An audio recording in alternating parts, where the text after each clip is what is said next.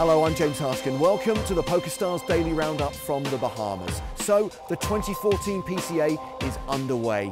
39 events over 9 days here at the Atlantis Resort and Casino. And it has kicked off with the Super High Roller, a tournament which costs $100,000 to play.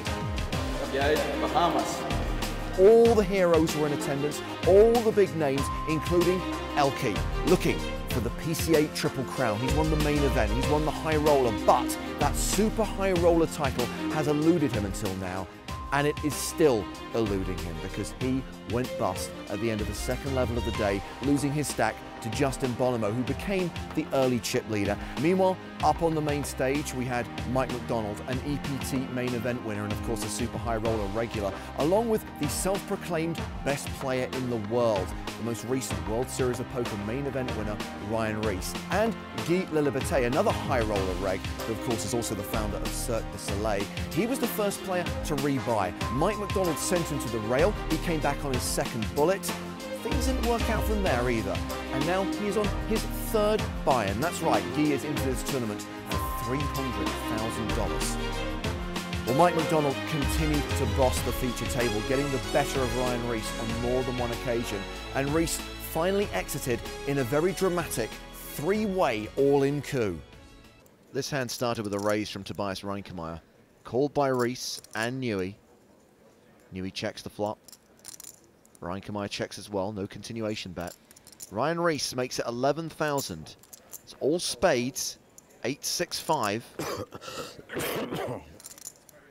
Newey has called. And coughed. Action now back on Reinkemeyer, the man who started this all off pre-flop. How do you do this, James? Like, day in, day out. Heavily medicated. All in. Reinkemeyer's shove is for around 69K. It's like 23 big blinds. That's 20s. That's 22 right there. I'm sorry if I whine about this during the week, but the lack of all-in triangles is massively tilting. It's one adjustment that needs to be made to the PCA There's ASAP. no trying. No triangles. Jesus Christ. See, Theo thinks it's bunk as well. It is bunk.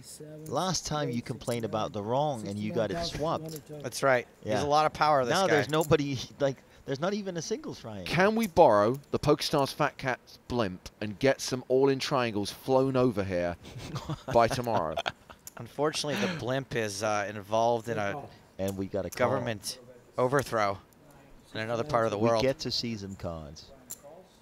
Well, hang on a second. We've got Paul Newey in this pot as well. Reese is not reshoved. He's just called the 69K. This is such a tough spot because... He's in. Yeah.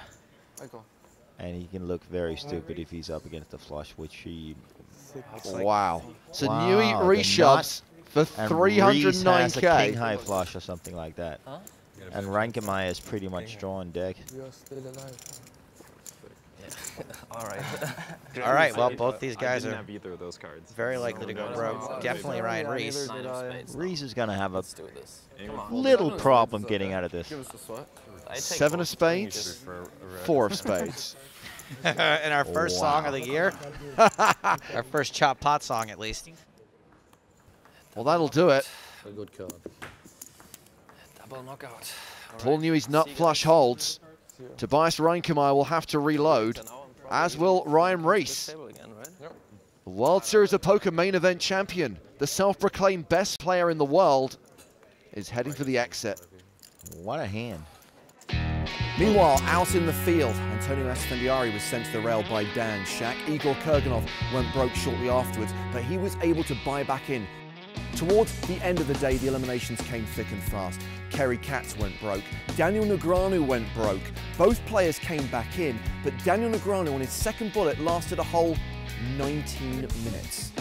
Chances are we will see Daniel at the start of day 2. Remember, the registration period doesn't close until noon, the start of play on day 2. We might also see John Juanda. He inquired about the rules on re-entering the tournament. As things stand right now, 45 unique players with 9 re-entries, but that number is set to rise. Of course, tomorrow we can expect final confirmation of the prize pool and the payouts. Coming into day 2, the chip leader is Martin Finger, the most recent EPT Super High Roller champion. Second in chips, Max Altegot, who won the Super High Roller in Monaco at the end of Season 9. Our live coverage will start at noon Eastern Time, Monday the 6th of January. Make sure you watch the live stream on the PokerStars YouTube channel, and of course you can follow the whole PCA festival on the PokerStarsblog.com. Follow the guys on Twitter as well, at PokerStarsBlog. I'll catch you soon.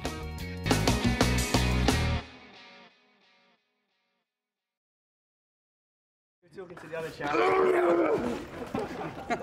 That was actually, you're not nearly as strong as I thought you'd be. That was nothing.